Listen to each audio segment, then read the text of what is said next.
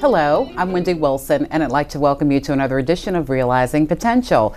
Today I have with me in the studio a gentleman. He's no stranger to Albany State University. We're very fond of him and certainly appreciative of the expertise that he brings in support of the foundation, and we have a collaboration with him that we are super excited about. It's been going on for a little bit over a year now, and so he came back just to check on us and again lend his knowledge and to help the university advance. He's none other than Mr. Andy Cole. How are you today? Good, very good, Wendy. Good to see you again. Glad to be here. Yeah, absolutely.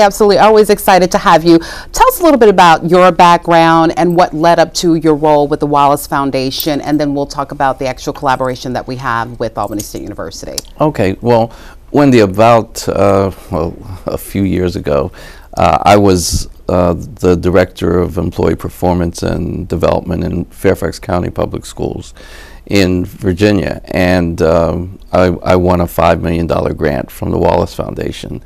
And so I've just actually been evolving ever since, and that grant focused on the development of pipeline, a principal pipeline. So after I left the school system, I then started working with the foundation. And Wallace is a large foundation. It's actually outgrowth of Reader's Digest. Okay. So it used to be called the Reader's Digest Fund. It's now the Wallace Foundation. It's a large foundation, about $1.6 billion. And they focus on several things: arts and education leadership. And so part of this process has been an ongoing process for me in developing my personal career, as well as developing with the foundation on different initiatives. And so the exciting initiative is the University Principal Preparation Initiative that Albany State is a part of. Absolutely. And so, again, we were excited to receive the support, and I believe we're going into have we just completed our first year cycle, or it's a little bit longer? Yeah, actually the first year is actually, I think, about 16 months. Okay. So it's not actually a year. We call it the first year, but it's actually a little bit longer. Okay. And it's actually started almost 2 years ago when Wallace did an environmental scan and looked for universities that had the capacity to make significant changes, and those changes around their principal preparation program and their willingness to re-engineer their programs and work with partners. Sure. And so Albany was one of the 26 universities that were invited to come to New York City to hear about the initiative and to be invited to apply. And they applied, and now we're here. Outstanding, outstanding. Let's speak to our layman or our novice viewers out there as it relates to the importance of educational leadership. Why the Wallace Foundation saw fit to, this is something that we want to focus on, and how does this better serve our academic entities across the country? Okay, that's a great question.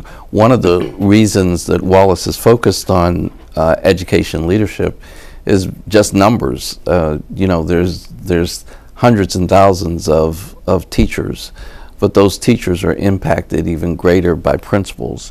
And so the return on investment for working with principals is actually, you get a lot more from that. And the research has told us that that really teacher retention and student achievement are achieved by really highly active and highly effective principals in each school, especially for kids that need it the most. So for economically disadvantaged kids, they need actually more focus and more leadership in their schools. So that's the reason why Wallace has begun to focus on that. Great. We have a great education program here, as you know. I'm sure that's one of the reasons why Albany State was invited to the table. Absolutely. Right. So, supplemental, if you will. Certainly we provide all the mechanics and the components in terms of developing those educational leaders. And once they've advanced and they find themselves in the principal roles, what type of guidance does the Wallace Foundation then provide, or development, if you will, to Albany State University, and ask that they then feed or help in partnering with those principals? Well, the main ingredient of the work and the strength of actually Albany State is in partnership. Okay. And they've been partnering with districts around the area, and those districts have aligned their work with Albany's development of principals. So we're going to get hopefully a through line from the work that Albany does through to the work that the districts do, to the principals, and then eventually to the students that they're going to be serving. Sure. So I think that the strength of this program has been the robustness of the partnerships. So you have the partnerships within Albany State. So there's a lot of people involved within the university, not just in the groups that are working directly with the program, but also just in support of the program. And then you have these districts that have signed on to be a part of this process. And then you have the state, who actually has been an active and engaged partner in working with Albany State. So the strength of this program is really the partnership, the strength of all the programs that we have, and we have 7 other universities involved, but specifically the strength of Albany State has been the robustness of the partnership that they've been able to develop. Very good. Let's, I'm curious to learn of your opinion on this, and certainly you've had a role in the educational process, K through 12, and then with higher ed as well. And as you mentioned earlier, many areas around the country are addressing the needs, or attempting to address the needs, of underserved populations. And that expands or intensifies, you will, the whole educational process. How has that evolved, for better or worse, over the years, in your opinion? Certainly the Wallace Foundation is playing a critical role in that. And if it has not gotten any better, what are some of the steps that you all particularly are taking place in addition to this initiative? Well, I think some of the work has gotten much better over time. So if you take 20 or 30 years ago, you would have a gym teacher that was designated as a principal because supposedly they knew discipline and they knew how to manage the school. But over the course of time, we really started to focus on instructional leadership, and I think that's the biggest change that's gone on over the last few years. But specifically, understanding how different kids learn differently, and setting an environment in which kids can learn. That's especially important for kids that have more needs. Yes. So the more needs you have, the more ability you need in a principal. And so I think the other thing is to being really clear on what it means to be an instructional leader is really, I think, the most critical change over the last few years. Okay, outstanding. And so this relationship, this partnership with Albany State University, let's share with our viewers what that will specifically entail. The timeline, in terms of, you all have infused certainly some talent and some guidance. Is there some financial support that has been provided? Yeah, there's been a little bit of financial support given. We anticipate, I think it's about $4.5 million. Very good. To the university over the next few years. That focus, some of that money goes directly into the university, some of it is working with the state, some of it is working with the districts. But I think, and I've heard this often, that what Wallace brings to the table is money, obviously, but it's also the networking opportunity and the availability to get resources to bear on the work that's being done. So besides the work that's provided, the money that's provided and resources provided to Albany State, they're also providing some partners. And so the Gwinnett County has been working with Albany. The New York City Leadership Academy has been working with Albany State. The EDC, Education Development Center, has been working. So there's a lot of different organizations that are working that actually Albany doesn't have to pay for. Very good. They're actually brought in, and we provide some resources that are non-direct funded resources, but I think are an advantage. I think the other thing is the opportunity to network with the other 6 universities. Excellent. And so each one was chosen for different strengths. And so when you put them all together, people get an opportunity to actually interact with other universities in like work.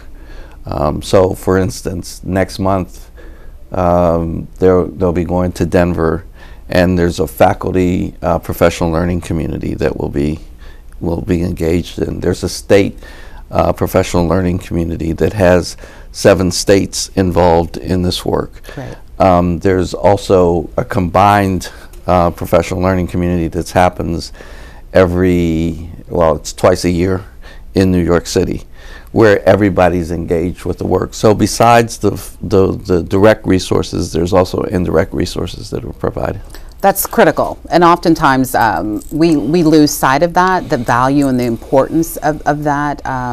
We approach initiatives or endeavors with the mindset that we have to start from scratch, reinventing the wheel, and there are some best practices that already exist. So again, the value and the importance of partnering and collaborating with like entities is important. When you were speaking earlier, I was reminded of the author Jonathan Kozol, who wrote Savage Inequalities. And that was one of the takeaways that I think a lot of educational systems were able to come away with, that there are entities or organizations or systems just like mine having similar challenges, and so what were they able to then do to improve, and thus the partnerships and the linking up. So that's key.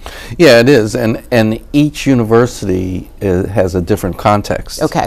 But what's similar is that there's similar challenges in making sure that they produce people capable of making change. And I think that when they sit down and talk with each other, they're actually seeing how challenging that is, but also how doable it is. Sure. And so it's an exciting when they get together. Absolutely. Absolutely. Before we wrap up, share with the viewers what you relate your passion for education has been. You certainly could have said, I'm going to, sit back and relax after your the K through 12 experience, and then when the Wallace Foundation then tapped you and said, hey, we need your expertise. So, but there was something that made you say yes. Well, yeah, I think my own personal background. Okay. I'm from Pittsburgh, Pennsylvania, and we had some challenges as I was growing up, and we had good people involved in education and some not so good. Yes. And I actually was involved in a rather segregated environment, and in thinking through of how I made it and how some of my friends didn't. Sure. It was that we're actually smarter than I was. The luck of the draw isn't good enough. Indeed. We have to have a systemic way of supporting education. Yes. And it can't be, well, if you get a certain teacher or if you get a certain principal or you're in a certain school, everybody has to have that capacity to fulfill their ambition and goals in life. And so that became a passion for me, and leadership, because I see the difference that leadership makes. It makes a significant difference in the work that everybody does, regardless of the field, regardless of the level. It's interesting. one of the things that's very, very interesting about schools is that I've never seen a great school that was dirty. When you have a great school, everybody rises. That's right. Everybody in the group rises, and that's true also in every endeavor. When you have a team, everybody is great on the team, as opposed to, we have, these random acts of greatness. Right. So the aesthetics play a role, the pride that people take in their role or their responsibilities and their respective positions certainly factor in. You reminded me when I was probably in the maybe second or third grade, and I attended a parochial school. There was always a young man, and he stopped in maybe the fourth or fifth grade, and I don't remember his last name, but interesting enough, I remember his first name, and his name was Aaron. And he was always just the student that just the teacher had to give him attention, because he was just all over this behavioral issues. So when you mentioned the leadership, I was struck by, in fact, it was Sister Carol that taught the class. But he was extremely disruptive. The reason he was extremely disruptive is because he was bored. And she had the foresight to say, something's going on here. But what was actually, in fact, going on is he was tested, and it was discovered that he was a gifted student. And how often does that play out in classrooms? But there are no Sister Carols, or there are no leaders that will then take the time to say, let's do a little investigation to find out what we're actually dealing with. And so how many children have then been lost in the system, not in fact because they have behavioral issues that we either don't want to deal with or address or figure out what the catalyst is for that. And so that the cure for whatever is then lost because we did not focus, or someone did not take a leadership role to then focus and try to identify what was actually going on with that student. Yeah, I think it's interesting because I think that plays out not just with kids, but adults too. So if people don't recognize people's talent, people start acting out. Yes. And they feel like they're put in a hole somewhere, and they start acting out in different ways. And I think that's the real challenge, is seeing talent in all of its different forms. Sure. Also in its developmental form. So we've gotten to a point in our society that we're more ATM. Everything's instant. Instant. You're absolutely right. So if you don't show potential instantly, then we don't think you have it. But I think that the real talent for leadership is being able to see talent in all of its different forms, and to be able to bring it out and help it grow and develop. It's easy. It's really easy to do that with kids or adults that already show all their potential. But there's a whole lot of people that takes a little more time, and they need a little more support. And I think that's the challenge for leadership. Sure, sure. The other part, the other element that's also key is, if you see it, then you as an individual, as a leader, have to be comfortable with helping to bring that to fruition and not be intimidated or threatened by that. That happens a lot of times when people they're not true leaders, but they hold leadership roles. Yes. And because of those factors, then I'm going to stifle your development. So I'm sure that's part of the whole educational process as well. That's especially true for gifted kids or people. Yes. People get afraid of their giftedness, and can't actually manage it. And so, and by manage it, I mean, it's not routinized. It's very different. It's a different way of thinking. It's a different way of doing things. And people sometimes don't like different. Sure. They like things to be the same, cookie cutter. I know, yeah. Because it makes our work easier. Absolutely, absolutely. Right. Yeah, the resistance to change is very real. Yeah. And it's and I get it to a certain degree, because it's the unknown. How will that then affect me? Which speaks to the importance of constantly developing yourself to make yourself viable and relevant, whatever the environment is.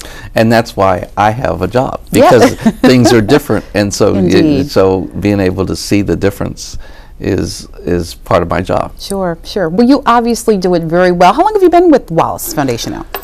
Actually, in this iteration, about 7 years. Okay, okay, good, good, good. Well, we're excited. We thank you for all that you do in support of Albany State University, and I know the Wallace Foundation is certainly proud of what you've been able to achieve for them as a representative. And so I could talk to you all day long, but as you and I discussed earlier, they've got a heavy slate of meetings and activities for you. Lou, try to take advantage of your presence here today. But thank you on behalf of Albany State University for what you do. Certainly the contributions of the Wallace Foundation in helping us to kind of navigate this whole educational process in Southwest Georgia. Thank you, Wendy. As always, I enjoy talking with you. Same here. It's always know that you're welcome back. Thank you. Viewers, thank you so much for joining me for this edition of Realizing Potential. I'm Wendy Wilson, and I'll see you next time.